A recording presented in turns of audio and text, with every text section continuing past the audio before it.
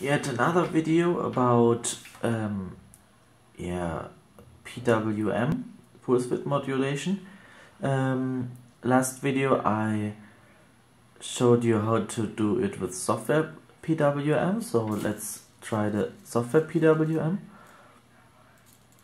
And you see it's kind of stable, but also has some flickering in it.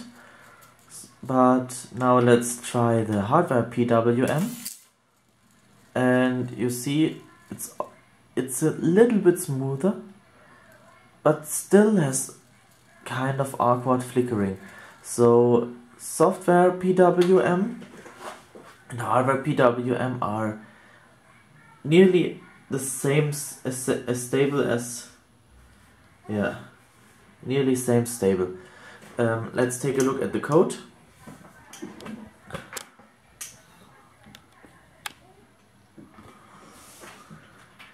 The software PWM, like I showed in the last videos, consists of this PHP code that does a kind of sleep.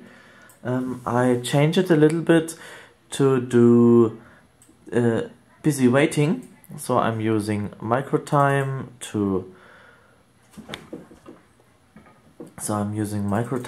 wait for the correct time.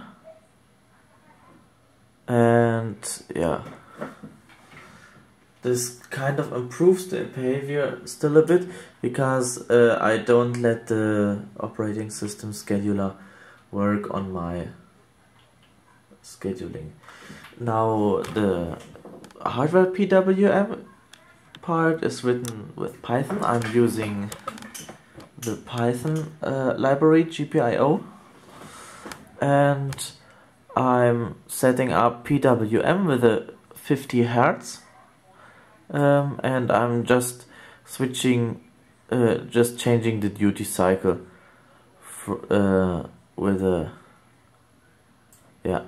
7.5% as the 0 point and other values around them.